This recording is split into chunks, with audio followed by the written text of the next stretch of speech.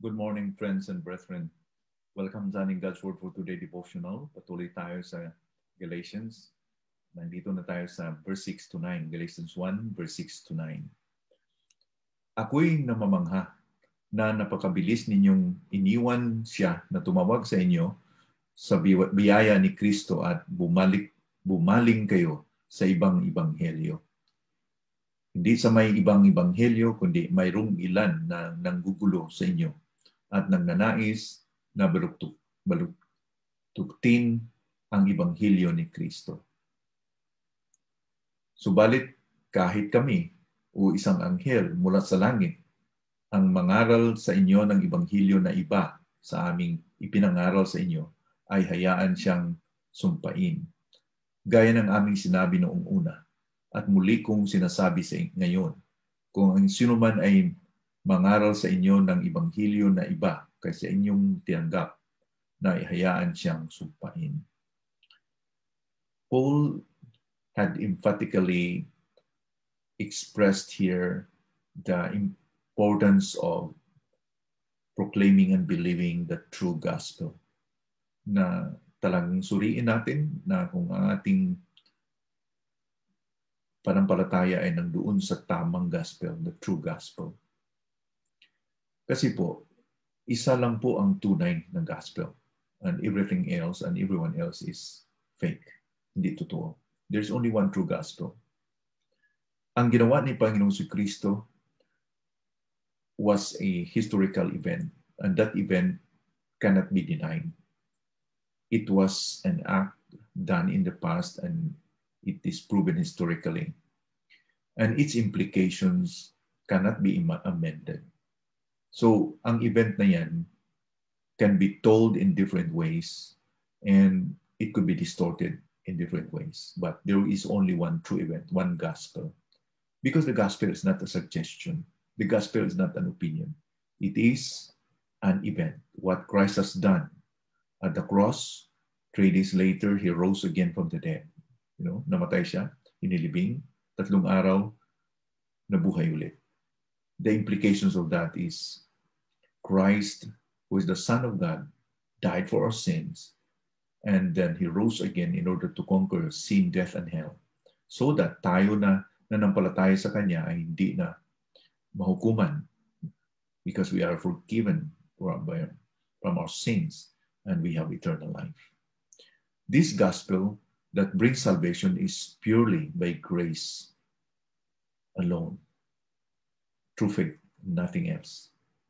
Sabi pa sa Ephesians 2:8 and 9, for by grace you have been saved through faith, and this is not of your own doing. It is the gift of God, not a result of works, so that no one may boast. However, the Christians at Galatia had turned to a different gospel. Now, with this, malaman natin that they were not really strong in their grasp of the true gospel because ang dali nila na nadala ng sinungaling. They turned to a different gospel, another gospel. Sila po ay nadayaan ng mga Judaizers. There were Judaizers who infiltrated into their camp. They troubled them and distorted the gospel so that they believe now a flawed gospel, another gospel. Ang mali ay ang kamalian ng isang gospel ay hindi naman na buong ang lahat ay mali, kundi there is just one portion of the gospel that is tweaked, that is drawn into, bloated into proportion. Katulad na may isang picture, palakihin lang ng tainga, palakihin lang ang ilong, hindi nang tama na itsura. It's already distorted, a caricature, something like that.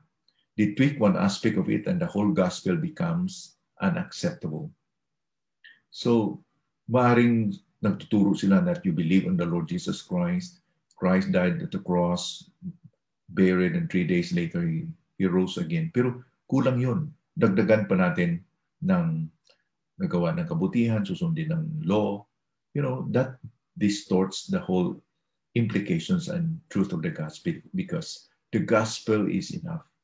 We are saved by the gospel alone and nothing else. Christ's death at the cross was a perfect sacrifice. When He said, it is finished, it is finished, it is completed, nothing can be added to it or subtracted from it, because it's complete and accepted by the Lord Jesus, by the Father as the perfect sacrifice. And Paul was so astonished that they quickly deserted Christ, who called them through His grace. Because believing this good gospel is tantamount to going against Christ. You know, kung maniwala tayo sa ibang gospel, para bang we are going against Christ. Bakit ba ganyan ang feeling, ang sentimento ni Pablo? Because it is an insult to Christ. It is an insult to the perfect, complete sacrifice na tinanggap ng Panginoong Ama. You know? May idagdag pa ba tayo sa ginawa ni Panginoon Cristo sa cross? Anything that you will add to the gospel destroys and distorts the gospel, and even make it like abominable sa harap ng Panginoon, that sabi pa ng Panginoon, let him be anathema. If we preach another gospel, let him be accursed. That is a strong statement na sinasabi ni Pablo dito sa verse 8 and 9. Sabi pa niya, but even if we or an angel from heaven should preach to you a gospel contrary to the one we preach to you, let him be accursed or anathema. As we have said before, so now I say again, if anyone is preaching to you a gospel contrary to the one you receive, let him be accursed. Absolutely, wala nang ibang gospel. When in fact, in Acts chapter 4, verse 12, there is salvation in no one else, for there is no other name under heaven given among men by which we must be saved. Christ alone, by faith alone, grace alone. Yun po ang gospel. Wala na po tayong idagdag dyan. Anything that man add will corrupt the gospel. This should catch our attention. Because ang dami po nating narinig ngayon na preaching online, sa YouTube, ang dami po nating narinig. There are a lot of preachings we hear today, and they claim, and even its preaching claims that they preach the gospel, but ours is the responsibility to discover whether this is what the Bible is saying. Let us be noble like the Bereans, because narinig nila si Pablo, pero sinusuri nila ang Biblia kung tama bang sinasabi ni Pablo.